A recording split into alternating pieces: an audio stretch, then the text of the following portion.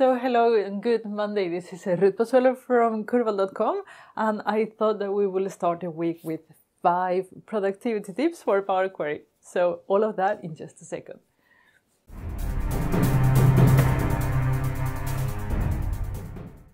Hello and welcome back. I am going to show you 5 ways you can work faster in Power Query. So let's start right away. Tip number 1. Did you know that you can copy-paste queries in Power Query? So if you have a Power Query file that you want to reuse somewhere else, you can actually copy-paste the queries that you want from one file to another. Just copy and paste, and that's all you need. It's really, really useful. Nice trick, did you know that? Tip number 2. Do you know that you can now delete steps to the end?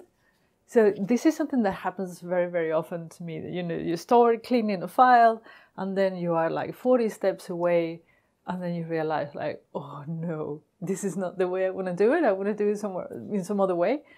And then you had 2 choices. You could either delete each step, or you could go to the advanced editor and delete them there. But then you have to modify the code, and that's not like user-friendly for everybody. So there is another way. If you go to the step that you want to delete from, and then just right-click, there is a function called delete steps to the end.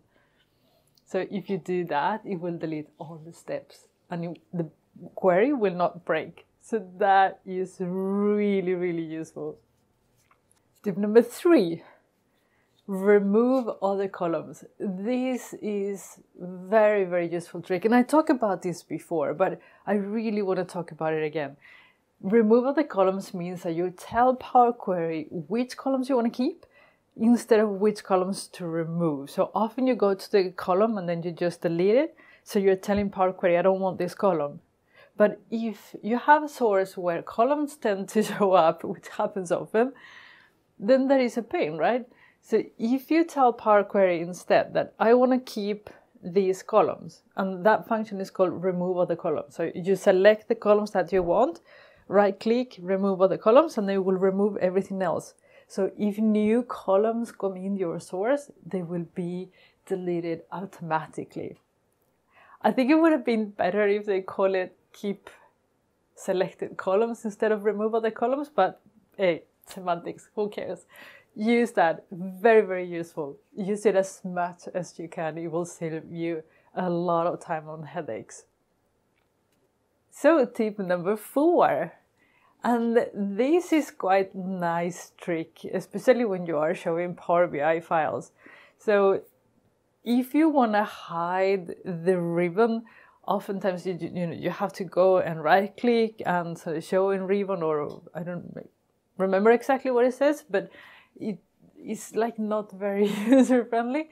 Well, to show and hide the ribbon, the only thing you need to do is to double click it. So double click to hide, double click to show. Very, very, very useful. Also, if you want to see how your report would look, so you can just remove, double click and then double click it back, and then you will see how the report will look in full screen. So that is a super, super useful trick. And last but not least, tip number 5, when you want to rename columns in Power Query, you have a few ways to do it. You can either go to the column and then go to the column header and double click, which you know how double clicking works sometimes. Or you can just go in there and right click and click rename. But both of them are not the fastest. If you just pick the column that you want and click F2, then you will be able to rename the column right away. It's much, much easier way to do it.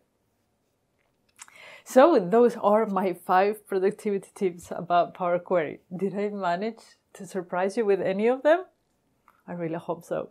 Do you have any productivity tips that you want to share with others? Let me know, and everybody else in the comment box, okay?